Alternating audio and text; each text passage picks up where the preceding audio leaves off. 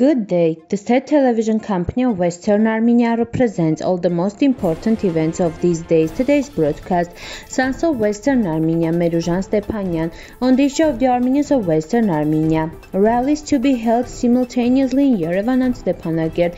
Gegham Stepanyan called on participants in the Shushi media forum to cover the extreme crisis situation in Artsakh.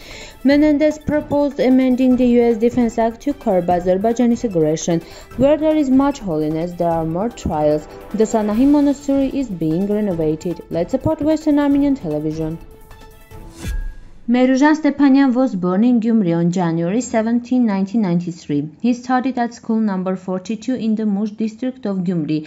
After graduating from the school, he entered the military institute named Vazgen Sargsyan. After graduating from the institute, he started work and moved to Yerevan with his family. Merujan was engaged in painting, playing the shvi and singing. He received the rank of senior lieutenant for disciplined service in the army.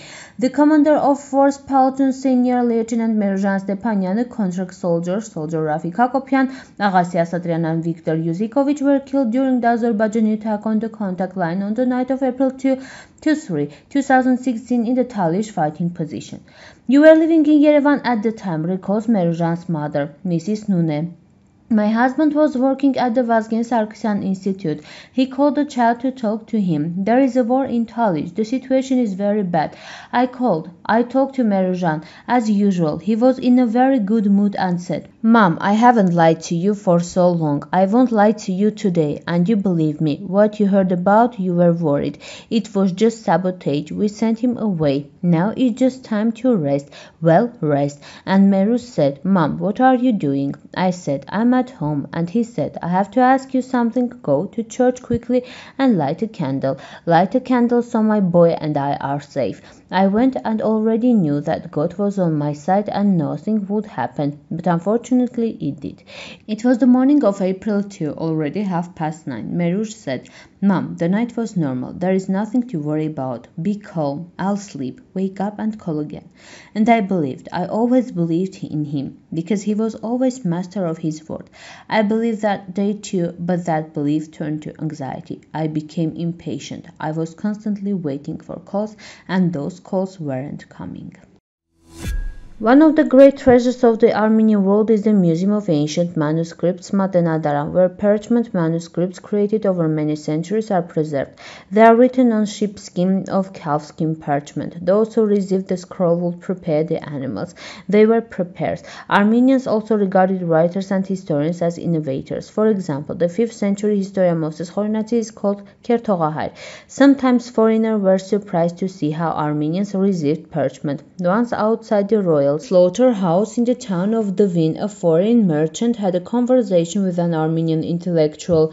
"Why do you slit the throats of these 500 sheep?" he asked. "For the parchment. The flesh will remain for the people, and the skin will be turned into parchment. And now many scrolls will be written with so much parchment. A big book. Is it worth writing a book in this bad year?" wonders the merchant, and ponders in his head how stupid these Armenians are. "Man does not live by bread alone," says the wise man. "The body dies for want of bread, and the soul dies for want of books. Hunger for the soul is more destructive than hunger for bread.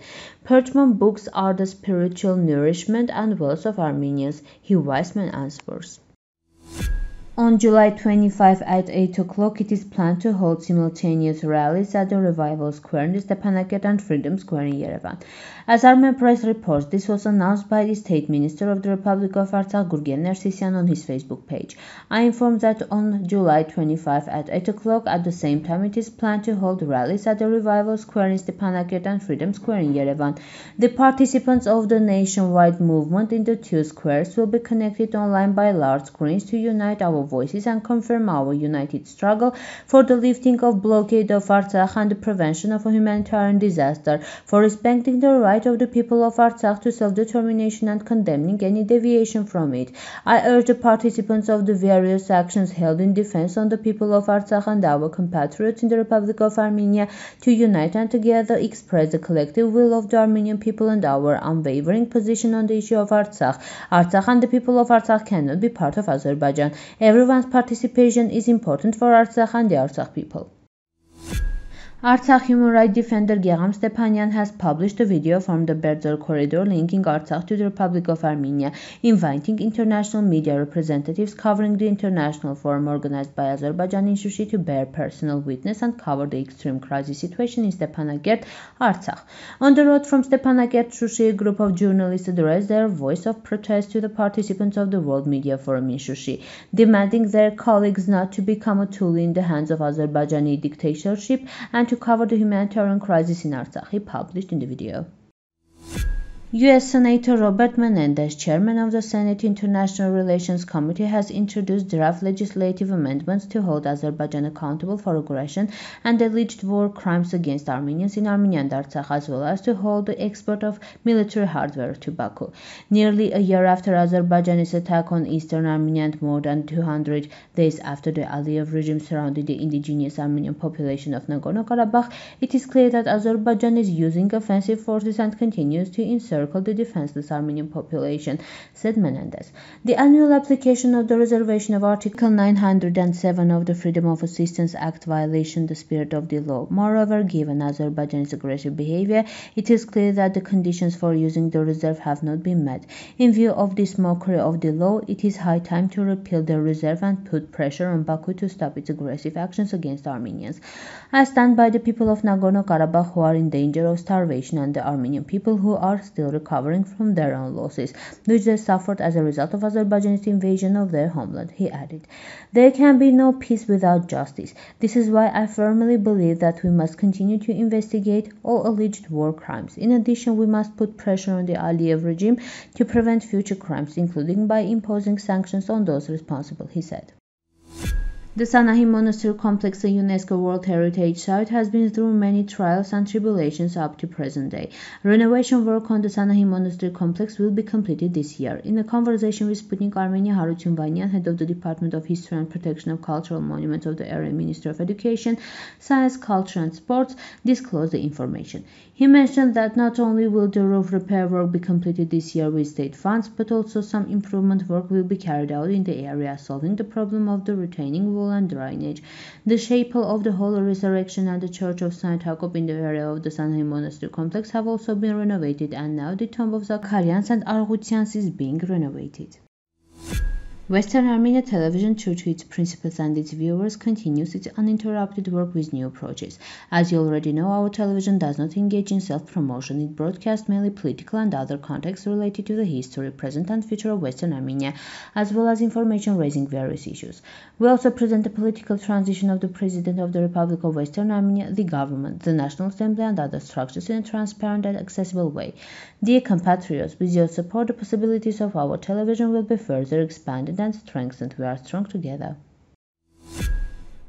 Thank you for your time and attention. Now the musical part, the Armenian folk song.